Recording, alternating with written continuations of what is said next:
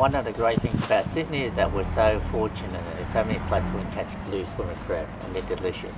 And today I'm going to show you how we catch blue swimmer crab. First, this is how you buy your net. Okay, pull it out. Okay, first thing you do is get rid of the tags. They're not very expensive, they're usually about $5 or $6 each. We get rid of the tag and we untie the rope here. This is the rope which holds those things out. This is what a crab witch's hat look like. Got a main string in the middle where you keep your bait. And the first thing I like to do is to make sure this string here is nice and tight. Some people like to tie the bait directly into the middle string. I rather prefer to use a bait cage, which means that you use quite soft bait like pilchard, and you won't lose all your bait to things like leather jackets and small fish, small pickers, which cleans the bait up. So I'll make that nice and tight. So there we have our centre line, nice and tight, right in the middle.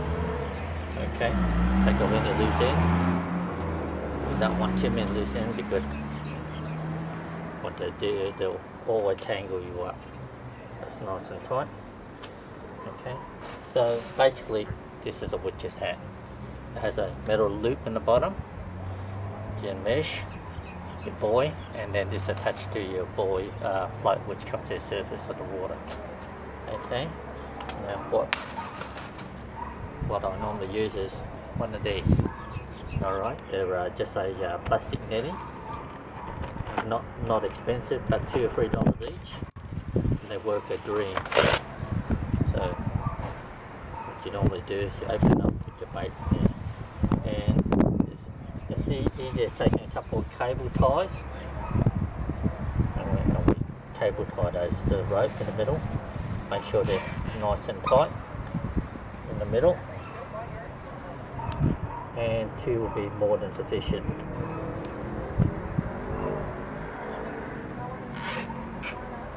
Make sure they're nice and tight, and again we cut off all the loose end, don't want any loose end, and there we have it. Witch's hat ready to go. And what we normally do, open up, put a few pilchard in there, or old fish frame or yellowtail, and we drop that over the side into our location, and that floats along to the crab before climb and pop, trying to get to the bait and get tangled up in this mesh. Now the other thing I must note is that most of these comes with a length of cord, and I like to add a little bit extra cord to it. So that's 1, 2, 3, 4, 5, 6, roughly about 7 meters, which it's probably not enough at most locations, so I usually like to add a little bit more length. Alright, so we'll just attach an additional line to it. So we have roughly about 7 meters,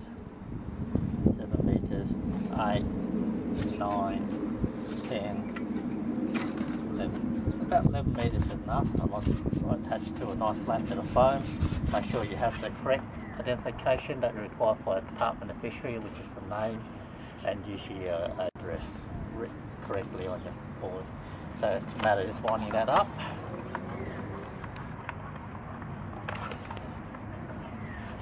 Halfway, wind opposite direction so your line don't get twisted. Turn it around again, wind the other direction, and that way your line won't get twisted.